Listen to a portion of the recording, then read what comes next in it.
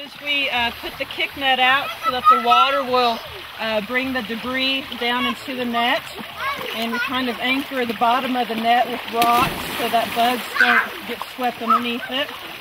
Then what we do is we come out and we try and kick around the rocks, and the different creek bugs are going to be living right underneath the rocks, and they'll get caught in this.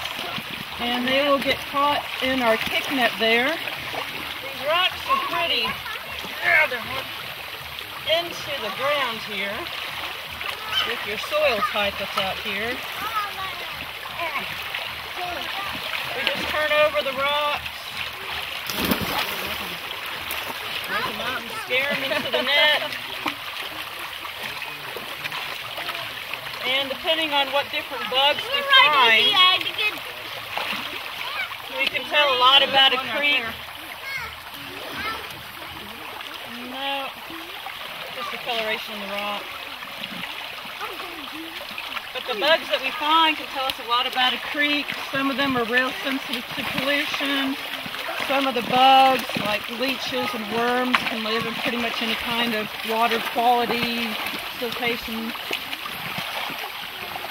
They're just kicking around. That is algae.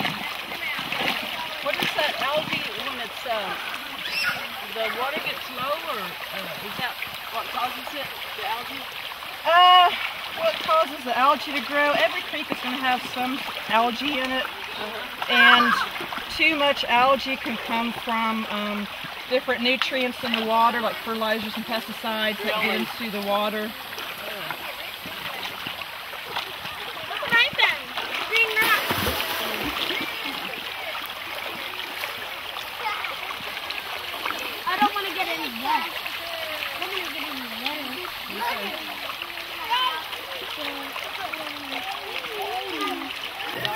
Come and look at the bugs up there.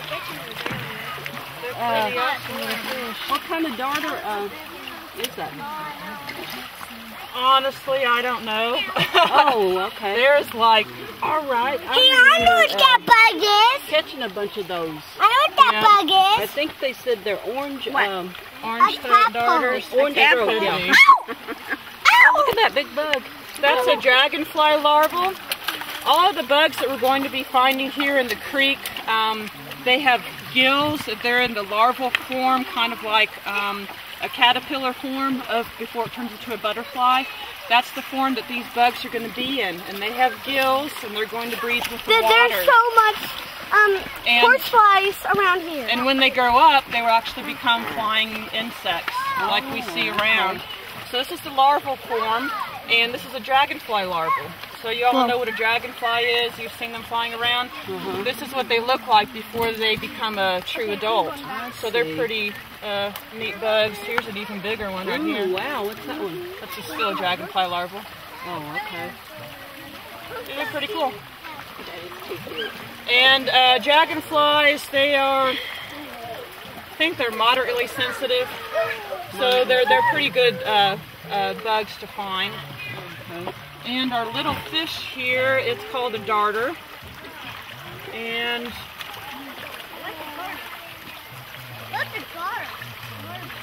yeah, I think that's going to be an orange throat darter.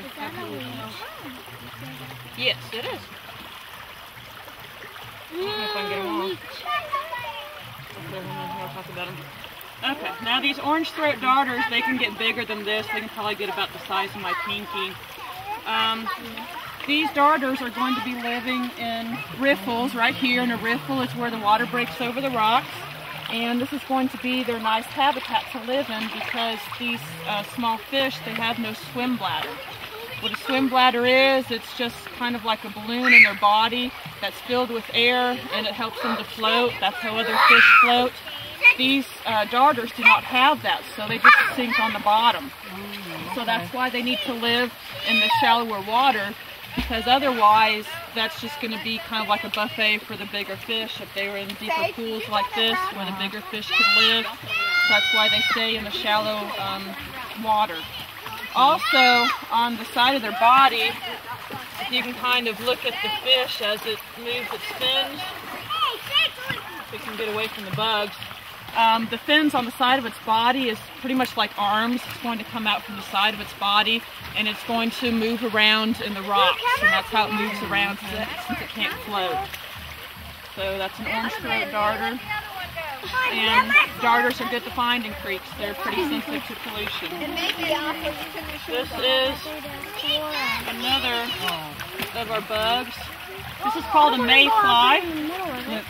And these are very good. That's a horsefly. These are mayflies. They are very sensitive to pollution and yeah, well, they're good to find. And these are sensitive to different pollution in the water and different, if we get too much erosion into the creek from siltation, then we wouldn't be able to find these.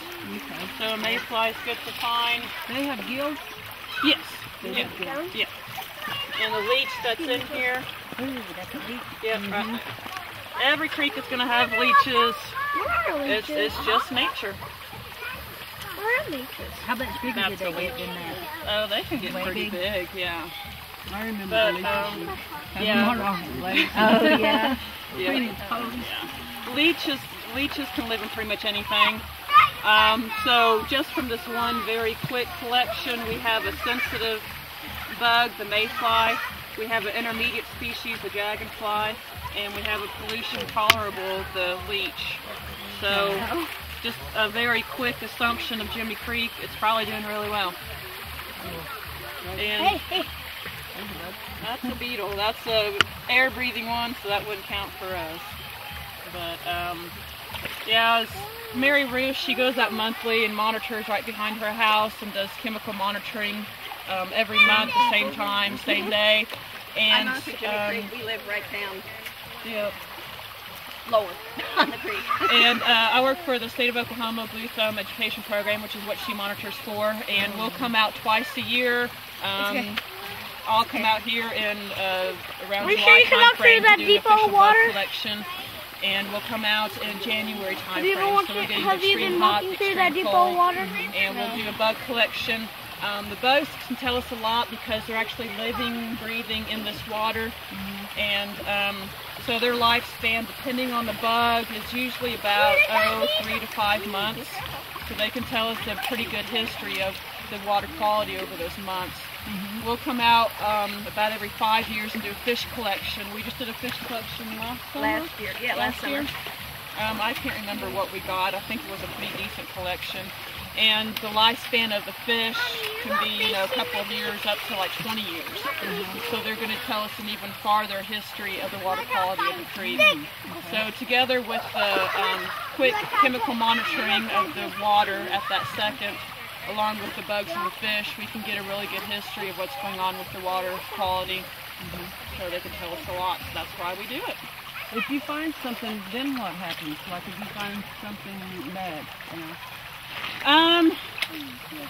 If something is found bad, you would report it to us, and then we would usually turn it over to Department of Environmental Quality, DEQ. We're not regulatory at all. We're just a monitoring group, our water quality, and we would turn it over to DEQ, and they would go about the official ways of figuring out what's going on and getting it corrected.